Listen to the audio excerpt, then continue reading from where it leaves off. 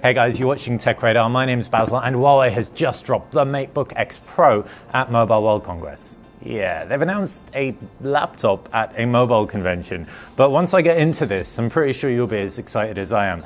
The MateBook X Pro is a successor to the MateBook X Original, and it improves on it in virtually every way. The screen's at 4:3 aspect ratio, 3000 by 200 pixels, but there's a 91% screen-to-bezel ratio here.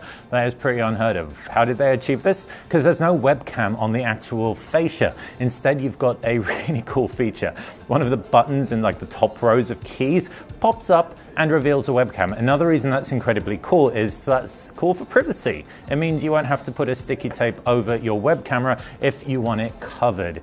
This isn't just a pretty device with some funky gimmicks on here though. Oh no, it's got a lot of power under the hood as well. It's 8th generation Intel Core i7 processor, up to 16 gigabytes of RAM or 8 gigabytes of RAM. You can also get it in an Intel i5 variant as well. You've got 8 gigabytes of RAM on the i5 variant of 256 gigabytes of SSD storage, or you've got 16 gigabytes of RAM with 512 gigabytes of SSD storage in the high capacity variant. The high capacity, i.e. the 8th generation i7 variant, will also have a GeForce graphics card under the hood and support external GTX 1080 power from Nvidia. So tons and tons of clout here as well. 2 USB-C ports, a USB full-size port. Both USB-C ports support power, with one supporting Thunderbolt 3 out.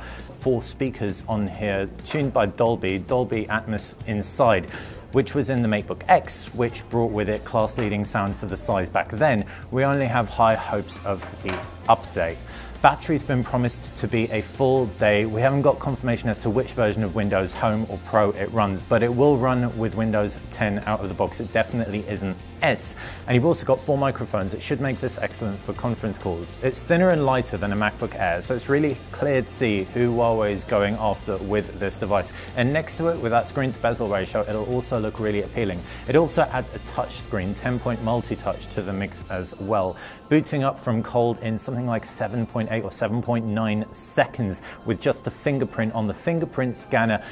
This looks like something very exciting. I hope you've enjoyed this video as much as I'm enjoying MWC so far. If you like this and want to check out more content, techradar.com is your destination. Thanks for watching.